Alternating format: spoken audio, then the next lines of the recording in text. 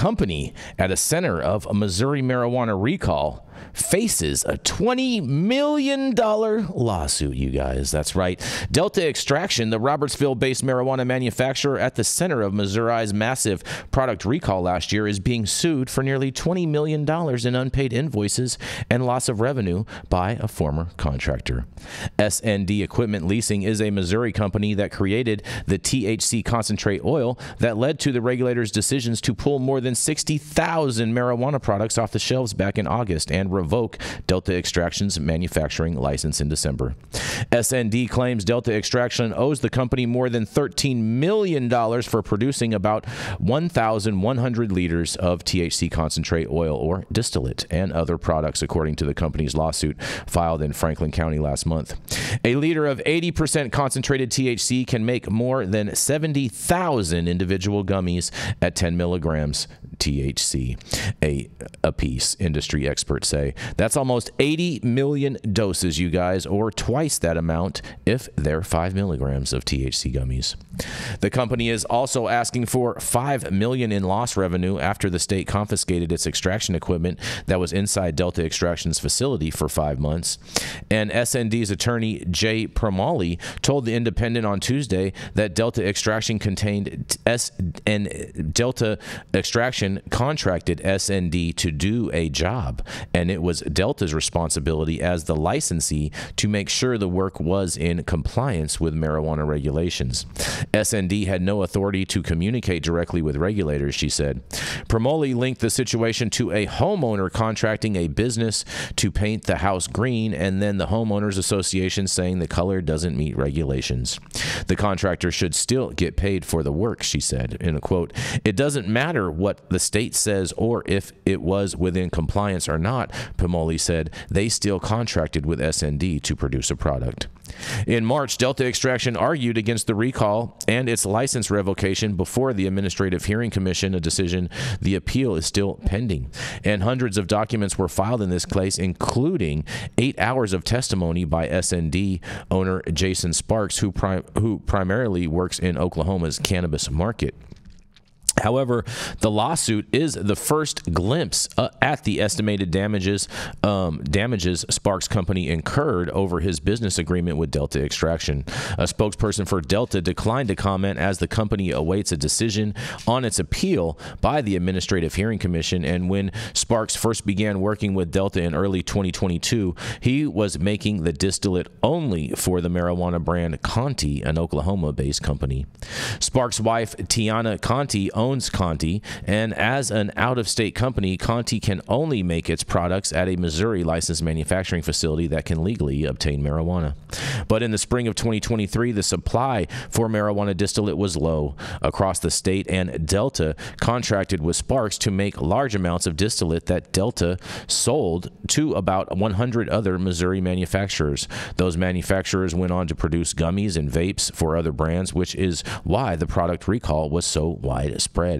Despite Delta calling it the Conti distillate, Conti wasn't involved in that business deal or receiving profits from it, the lawsuit states.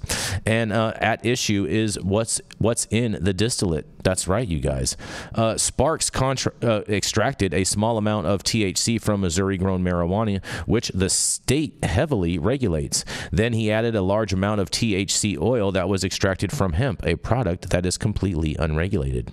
It's much less expensive to make distillate from hemp than Missouri-grown marijuana, but Delta's consumers still paid marijuana prices. The state argues that any kind of THC must be regulated by the Division of Cannabis Regulation, so any products made from Delta's distillate were pulled off the shelves because they posed a health risk.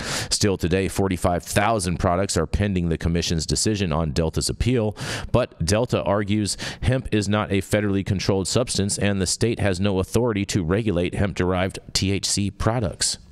Even further, testimony and evidence revealed during the March appeal hearing showed for the first time that the state was aware of the process S&D and Delta were using before the recall was issued. The state said Sparks' testimony validated its concerns of health and safety because he couldn't recall where he brought the hemp-derived THC oil from and used to make his early distillate in 2022.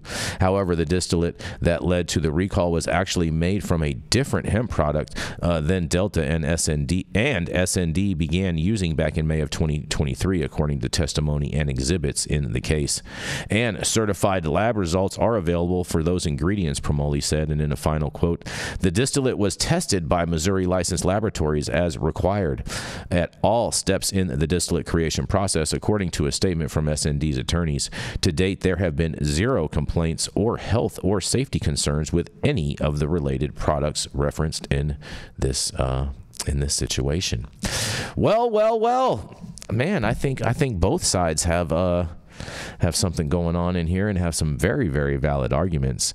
I mean, first of all, Delta knew that they were skirting the lines by using this hemp-derived distillate and cutting it with THC to have larger distillate sales, and they did let the state know about that, and then the state later decided to say, hey, no, you can't do it, after they told them that they were doing it.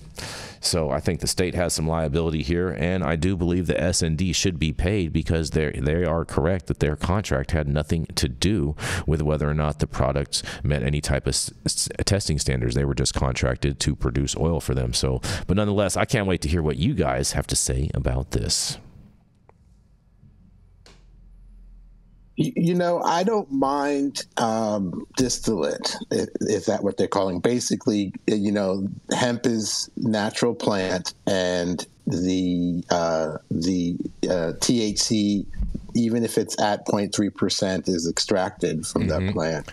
And usually there are isomeric, meaning like left-handed, right-handed types of THC. That may be different in hemp. So I think that should be looked at. But other than that, it's just THC.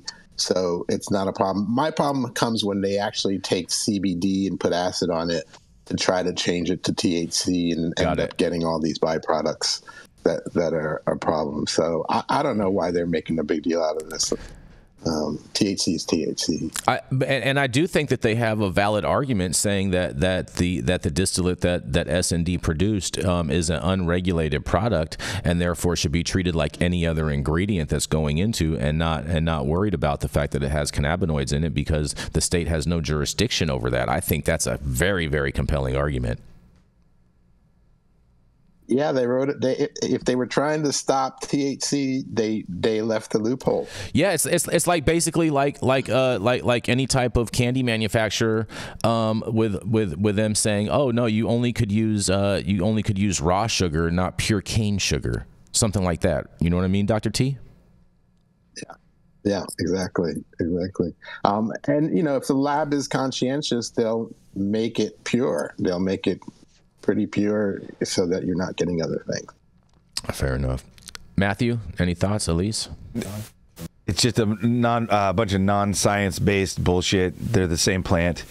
It's just a great moment to remember that the actual name for government is the First Mafia. That's who they are. They're just an organized crime ring that was the first successful one. So they want their money. It's extortion. Exactly. Yeah. Just money. They want their money. Well, speaking of corrupt governments,